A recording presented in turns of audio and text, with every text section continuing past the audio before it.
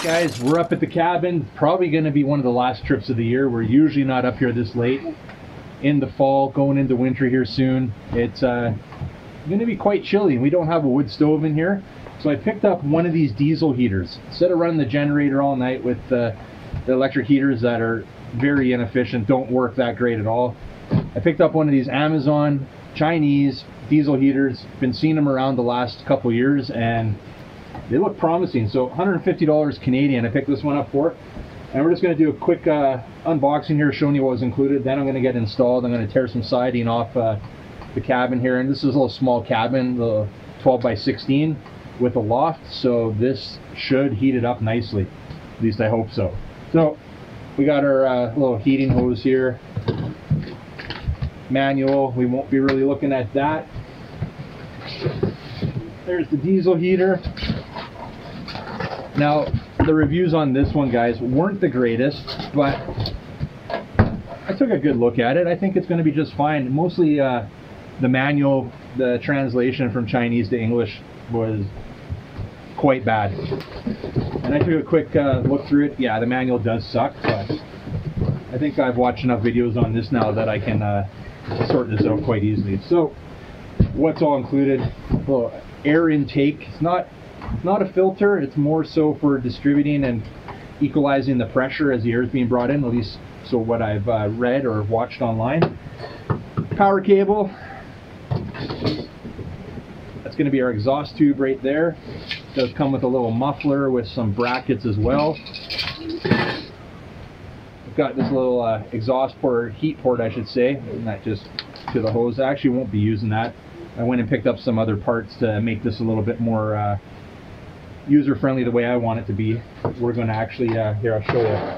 I'm going to be cutting out the siding. I made up this little 4-inch adapter here. It is a 3-inch line that you get here, so I've got a 3 to 4 kind of coupler I made here that's going to fit onto the hose, and then that's going to plug in to the outside. I can kind of show you here. That'll be going onto the side. I'll be cutting it around because it's one of these boxes that kind of fit over like that, right, with a little, I guess there's like a little exhaust vent for a dryer here is what I have. And then once we're all done, so the critters don't get in, I picked up this cap that will put a couple holes in it and just kind of close it up like that so none of the bugs or critters get in when I'm not inside. Here. I've got this little like diffuser. Again, you can open it up and then close it up. So obviously when we're using it, we'll go wide open and the heat should come out of there just fine. And then as well, to connect it all together, got a 4-inch piece of pipe here. I guess what you call it, HVAC pipe or ventilation pipe. So Amazon Chinese diesel heater, guys. There's the front. There's where your heat's coming out. It does come with a little remote here, on, off, and then a plus and a minus button to probably turn the heat up and down. That is cool. We'll just take that off of there. There's your little digital display right there, knob, all your controls. That's where your diesel goes in, your fuel tank on the top there. On the back side, you can see these two handles here for lifting it. On the back side, there's your power input, positive, negative. We've got a cooling fan, it looks like, on the back side. Pop it open here.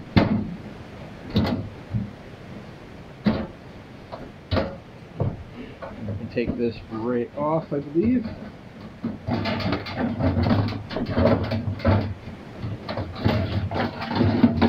Cover comes right off. Now,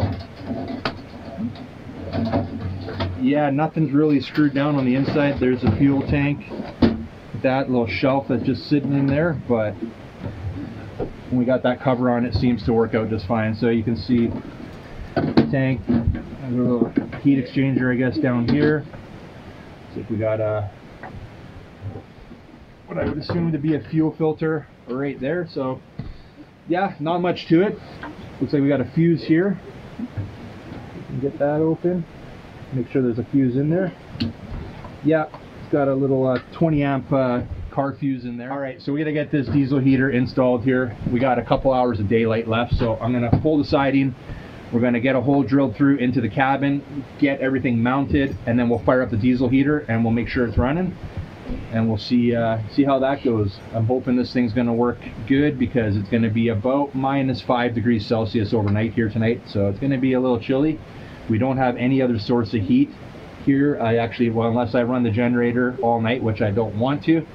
So we'll get this going and we'll see how it goes. $150 Amazon Chinese diesel heater. Okay, we got the heater inlet done, installed. We'll look at that a little closer once we get all hooked up, but now we got to get the heater prepped to get this thing fired up. So first thing I'm going to do is take the positive and negative wires, and we're just going to put them in down here. Obviously black is your negative.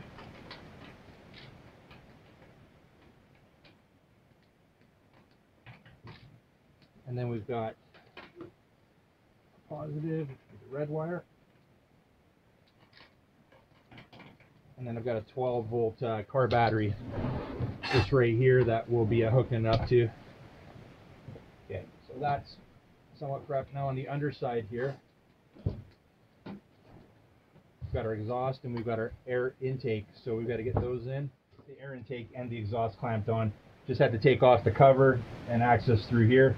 I've got the exhaust running out the back side here. Air intake's going to run out the front here, just in between the cinder blocks. And then we're going to have to get this hooked up. So first thing I'm going to do now is we're going to get the cover back on. We're going to fill it up with some diesel.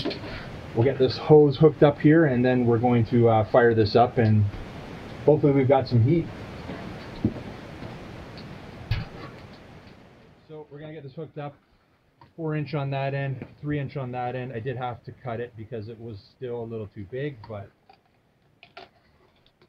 get it in there, clamp it up, and we should be good. We've got my port installed here. Now we're going to hook up the heater hose to both ends. Just going to get the clamps over top here.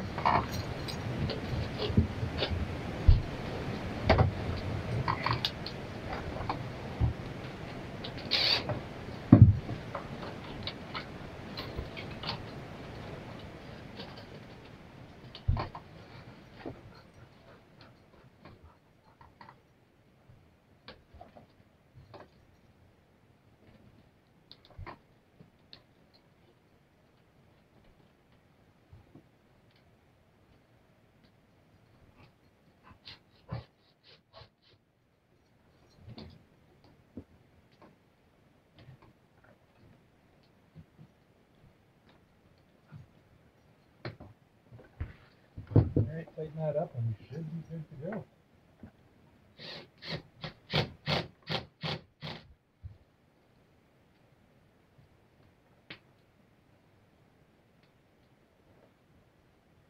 Alright, so looks like it takes 5 liters. This was full. Filled this pretty much right up.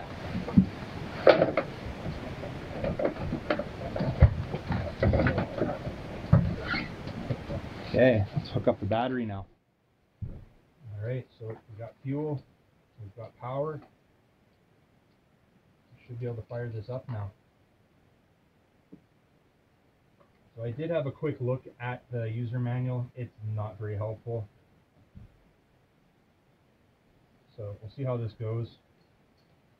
And I'm also told that the display screen here is going to be somewhat in Chinese, or all in Chinese, yet the remote that comes with it is in English. Okay, so the display is powered up here. Okay, there's the on button when we push that in.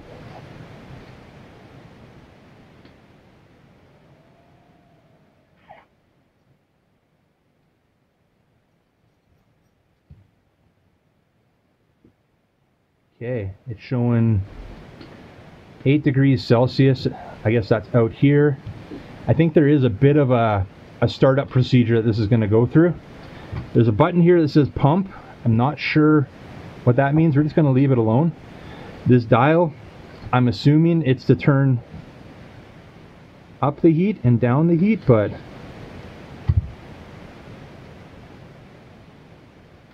I would assume, but it says H here, H6.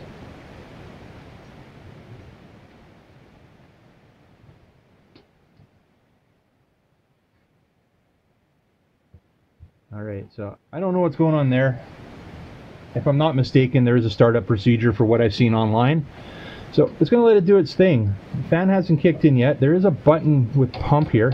Oh, it's doing something. It's trying to light.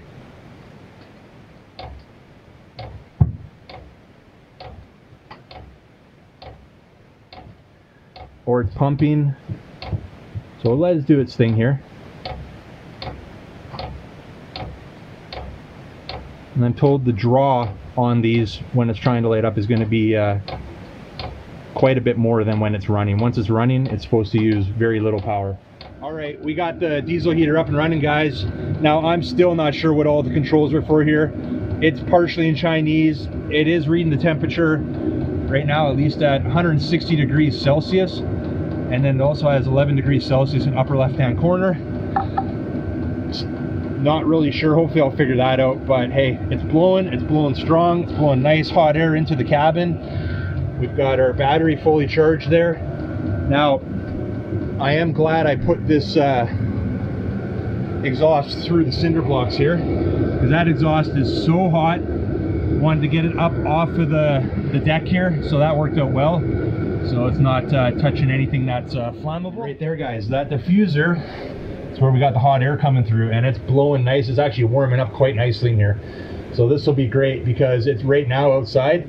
It's 1 degree above freezing right now, so it's probably going to get to -5, -6 around there tonight. So we should be nice and cozy in here and have no issues. So we'll see. Hopefully this thing will stay running throughout the night with no issues, and we'll come back in the morning and let you know how it went. All right, guys, you can see it's pretty cold out here today. Ground is frozen and the heater is not running. Now it's plenty warm in the cabin, but at about 4:30 this morning, which was about 12.5 hours after initially turning it on, it turned off. And you can see we still have diesel in there, but see, and well, let's see if we can see there. There's a sensor right there in the left-hand corner, and that sensor is exposed, which is why the diesel heater turned off. So we ran through about, looks to be about 4.5 liters or so, maybe a little bit less, of diesel, and kept it nice and toasty in there last night. So I'm going to get some more diesel, we'll fire it back up, and I'm sure it's going to be just fine.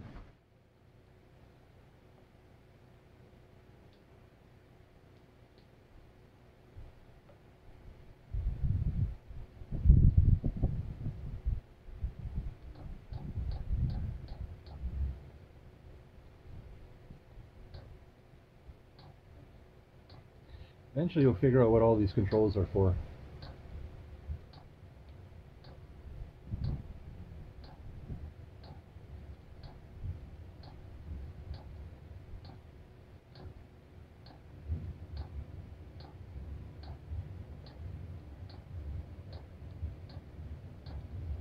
Sounds like it's fired up now. Starting to feel some heat on the exhaust. That's good.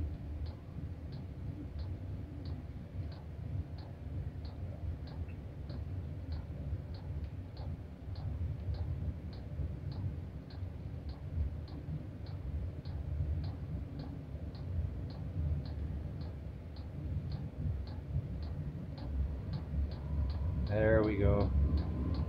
Sounds like it's going good now.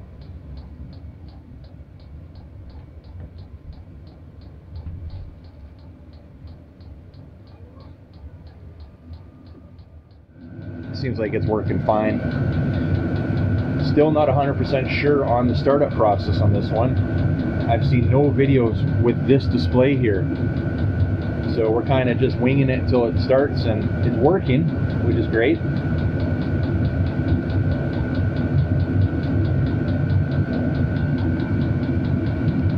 It says, I don't know what that H stands for. We can turn it right down and see if that...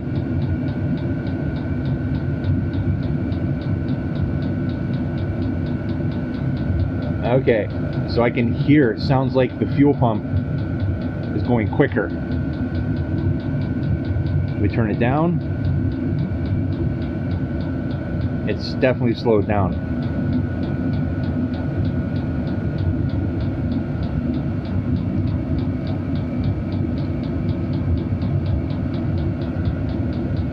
Yeah, so I'm guessing during startup you're going to have that H turned up, because it started up when I had it turned up.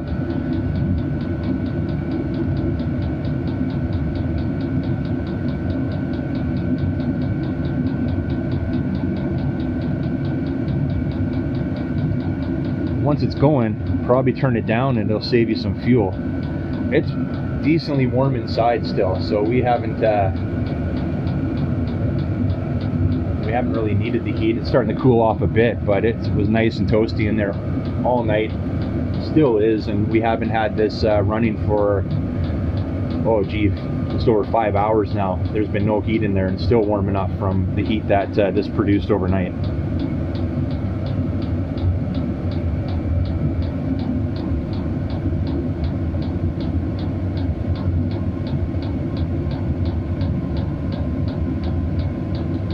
Turn the ambient temperature down. I had it on 40 when we first started it up yesterday, so we'll keep it at 20 degrees Celsius right now. I'll just let it do its thing. Now this little icon up in there, it's hard to see. Maybe get a little closer here. Give you guys a look at the display here. It's not the greatest display.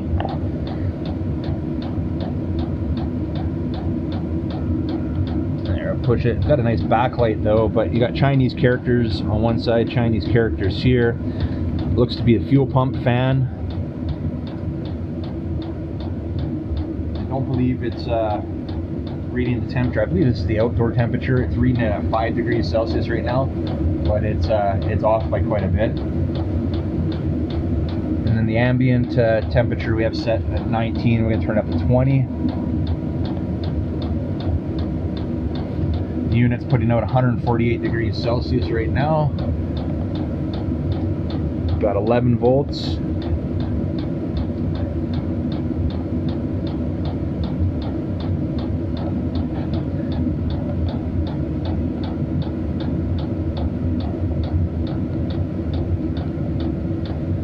So you got a long press to pump to get to the H. I think that is just turn it up again.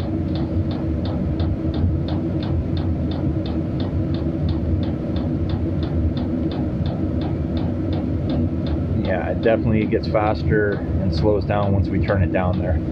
So I'll sort it out, guys. I'm just happy it's working. We've got it kind of sorted out here. We're blowing heat now. We had a good night, warm night last night, which was good. I'm still sorting this out here. Don't necessarily understand 100% how this control panel works, but we're sorting it out. I'm sure I'll get this all sorted out 100% here at some point. I did Google Translate the Chinese characters, what that all means. I'll throw that up on the screen. Again, it helps, but it's not 100% straightforward. But it is what it is, guys. We're staying warm. We got it fired up. Seems to be working good. $150 Canadian for this unit. No complaints with the way it's working. Only complaints I have is instruction manual sucks. Even on the Amazon listing, they have a PDF instruction manual. It's for a crock pot, not even for one of these heaters. And just not having the display in English doesn't really help. But hey, we've got it sorted. It's blowing heat. I'm happy with it. We're able to stay warm here in the cabin now during the cold months, and that alone, well worth the $150 I paid for it. So we're gonna leave it at that for now, guys. You like this video, make sure you hit big thumbs up. If you want to get some more info on this diesel heater, or even grab one for yourself, I've got links down below in the description. Check it out there, and we'll see you on the next one. See ya.